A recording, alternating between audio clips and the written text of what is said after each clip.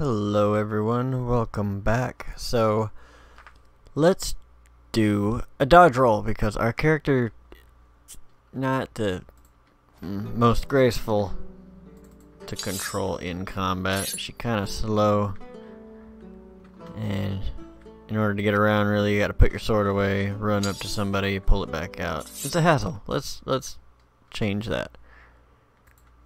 So what you will need is, if you go to Mixamo, select the Akai character or whatever character you're using. I gotta reload this because she's frozen. Type in roll and get this sprinting forward roll. The reason I'm using this one is because it's the only one that has an in-place animation, and that's what we need. We need that in-place version. So once you've got that, come back into your project. Let's go into, I'm going to go ahead and open up the player blueprint while I'm here.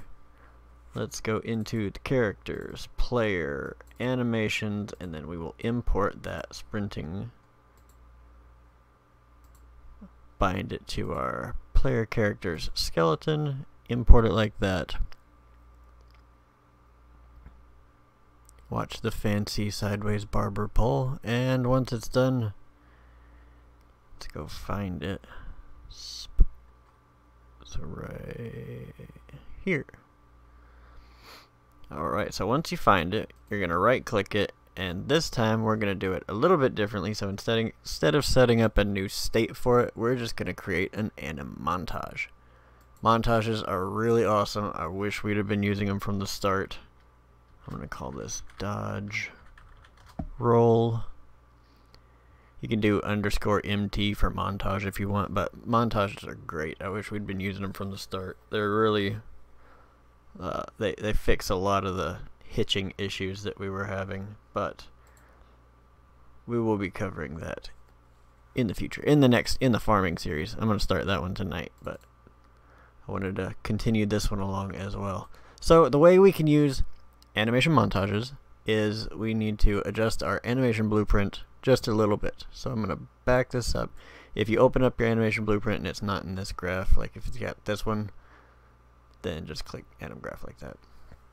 So we are going to disconnect that with an alt left click, drag it away, and then we want to save, new save cached pose. What this does is this takes the state that you're in and then says, hey, hang on to this information for me. I'm going to use it in a minute, basically. So I'm going to call this current pose. You can call it whatever you like, doesn't matter. And then down below here we are going to, I hope that's not too loud. Hang on one second.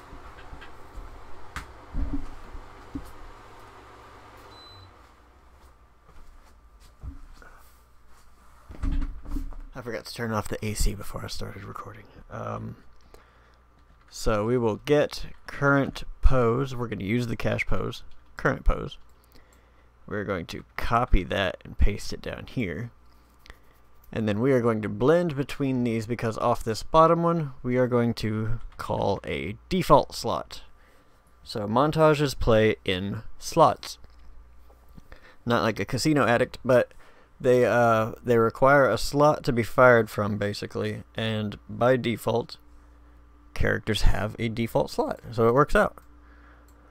So from this top one, we will call layered blend per bone, and we will hook this to the blend pose. And then from our layered blend pose, let's go and set up a layer to blend.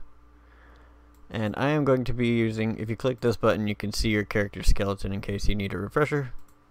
But I am going to be using the hips because I've heard they don't lie. So we will compile that real quick and then we'll recompile after because I realized I forgot to hook that back up. So use current pose, just go straight into the base pose, and the one with the default slot goes into your blend after you're saving the current pose up here. And with that done, let's go into our player blueprint. Find some empty space. And I'm going to set this up. You can either set go to project settings and set up an input. I'm just going to use left Where's the C? There it is. Left control for now. And on pressed, we want to check something. So I'm going to grab out my character's mesh from the components tab. And I want to get the anim instance. This checks to see what kind of animations are playing. Or what animation data, or let's see. Returns the animation instance that is driving the class, if available. This is typically an instance of the class set as anim blueprint generated class. Basically it says, are you playing your animation blueprint, are you playing a montage, etc. From my understanding, I might be wrong on that, but basically you need to get the anim instance so you can see if is any montage playing. So we'll add a branch right here, hook this boolean up as the check, and if not, like they're not currently doing a dodge roll, then we want to play montage, and it's this one with the gray.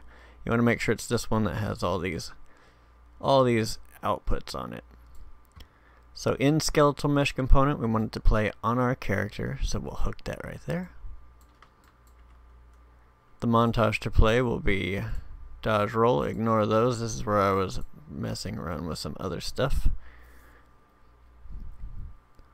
So once we are rolling,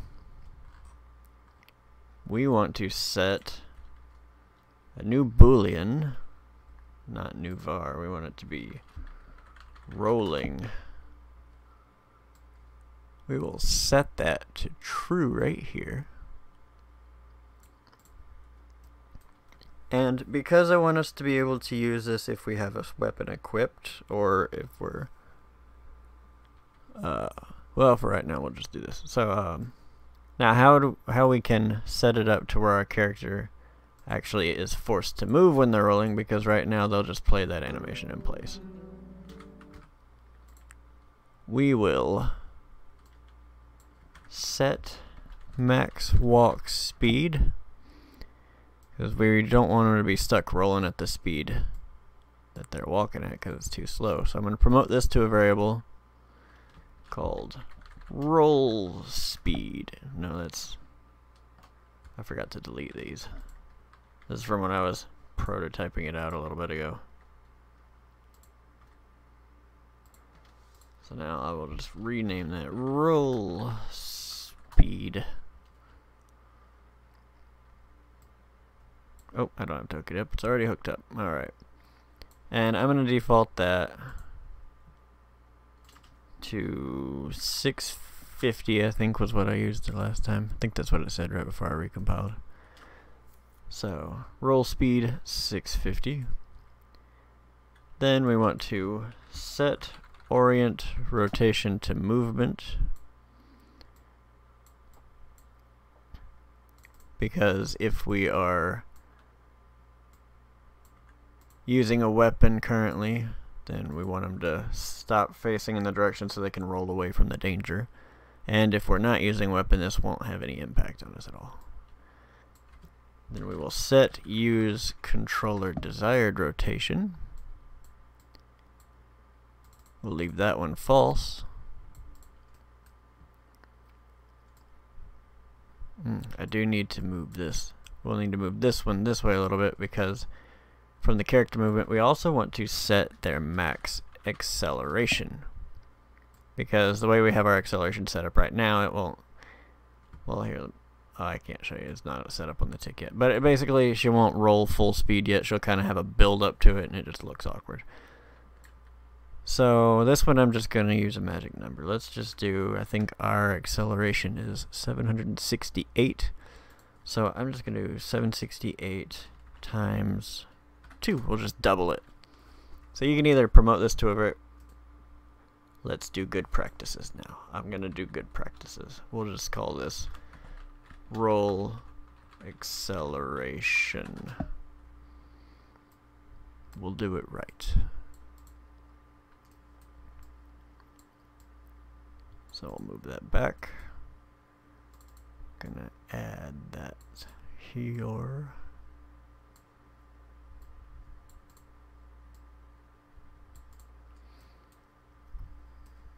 Alright. Let's see. Yep. Alright, and then we want to add a notify in here, because if it goes on to the completed, it kind of looks weird if it goes all the way to the end. But we can click this browse button, go to our dodge roll notification, and then right about here is when I'm going to say it needs to blend out. So on my frame, that's at 31. And right here on the notifies tab on this one, I'm going to right click, add notify. It's not going to be a new notify like this. It's going to be this montage notify. Now this is how you use notifies inside of montage. These are for like the animations, these are for the montages. So I'm going to just add that. And if you add a notify and you need it to be named, you can click the little pink tag right here, and then it's got notify name, notify color, all that good stuff. But since it's the only notify that we have in this one, we don't actually have to name it. So on notify begin, we want to set rolling back to false, because we're going to use this on a tick. I tried using it on a custom function with a timer, and it just didn't really work that well. For this, because you want consistent acceleration applied, or consistent speed movement applied, you want it on a tick. I don't like using tick unless I absolutely have to, but for this one, it's one of those things. So now what we want to do is basically copy all of these. We don't need the blue, but I'm just going to copy and paste them down here. Hook that right here. Go through, hook all the blue back up just like that.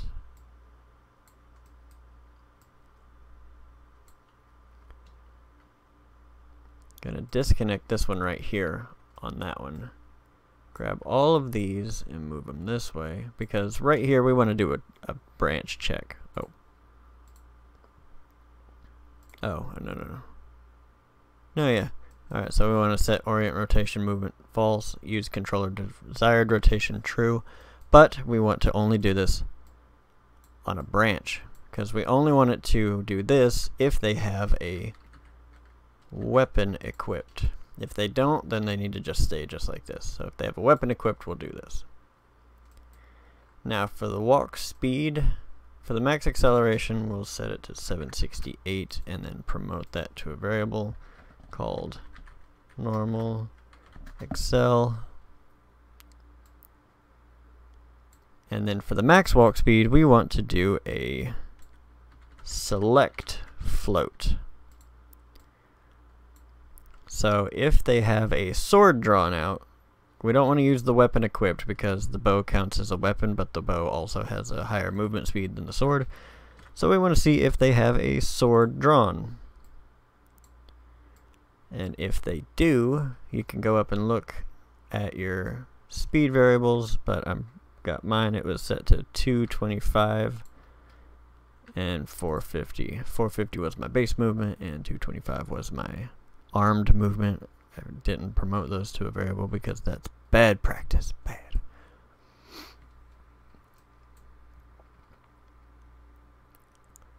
Alright, and so with all of this done, let's set up our tick. So event tick, we can set it right underneath it. I'll add a branch, and we want to see, are they rolling in my 5.0? And if they are, then we want to add movement input. And in the world direction, we want to get the actor forward vector.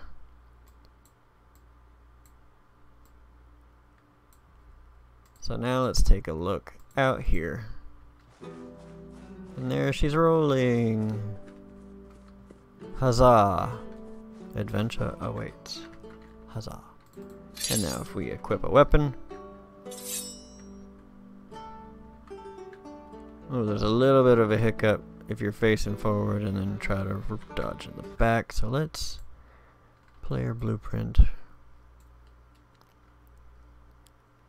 Let's move this rolling. Let's set this at the very end.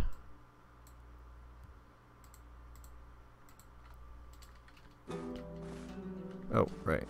Weapon.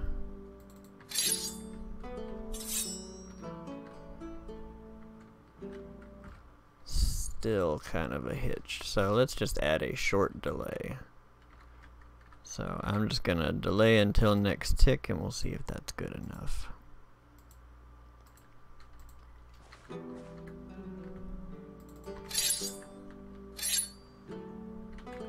No, doesn't seem to be. So get rid of that one.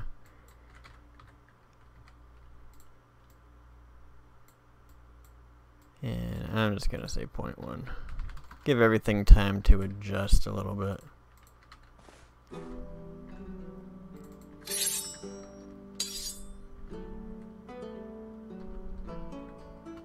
That's pretty good.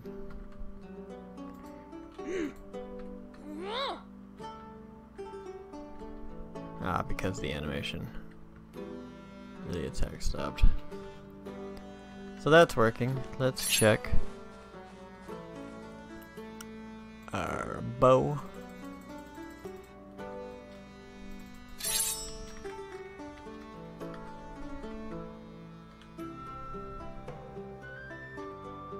Yeah, you can roll everywhere around.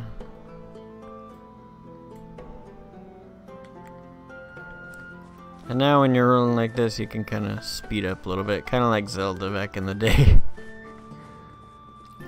I was rolling all over Hyrule, man. But yeah, that's some rolling for you. Now you can go... Oh, one more thing you can do about the dodge roll is over here in this blend option, there is a blend time for in, and so it'll probably look like this when you're first looking at it. But if you click these little arrows, you get a little bit more blend options. So this is the time it blends into and out of the animation. So blend in 0.35, blend out 3.5. And then kind of smoothens that transition up a little bit. You can play around with values and find the ones you like, but it kind of smoothens it up a little bit, makes it look nice. Buttery smooth.